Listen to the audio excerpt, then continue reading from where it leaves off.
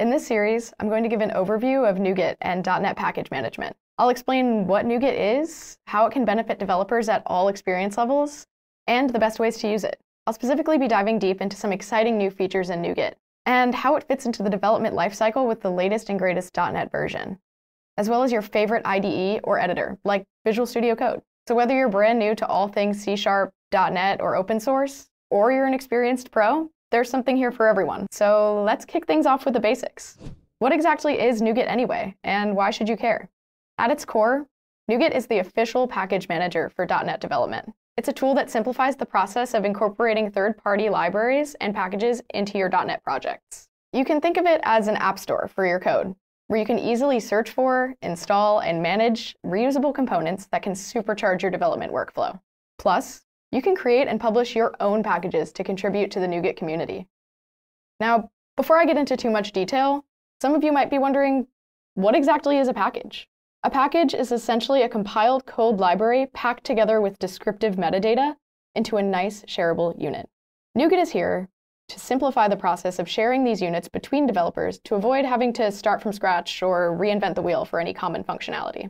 NuGet provides a vast repository of pre-built packages, making it really easy to find and integrate the tools and functionality that you need to build the specific project that you are working on. So let's take a look at NuGet.org to get a specific understanding of what exists in our package ecosystem.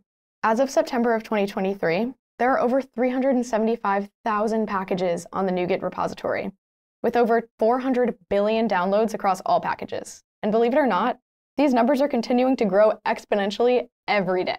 Just since 2020, we've seen the total number of packages in the NuGet registry nearly triple, showcasing the rapid growth and development of the .NET ecosystem. These packages serve a continuously growing variety of use cases, empowering developers with an ever-expanding array of resources to accelerate innovation in their projects. Now, with that said, let's take a closer look at some NuGet packages.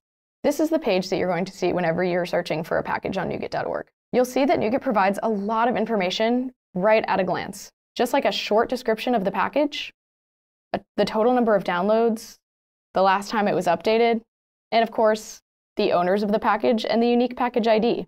If we click on the package ID, we see even more package-specific information, like a link to the project website, a link to the repository so you can check out documentation or source code, as well as the license that it falls under, so you can see any restrictions associated with its use.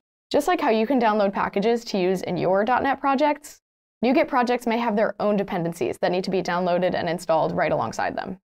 This ensures that your package functions correctly within your project.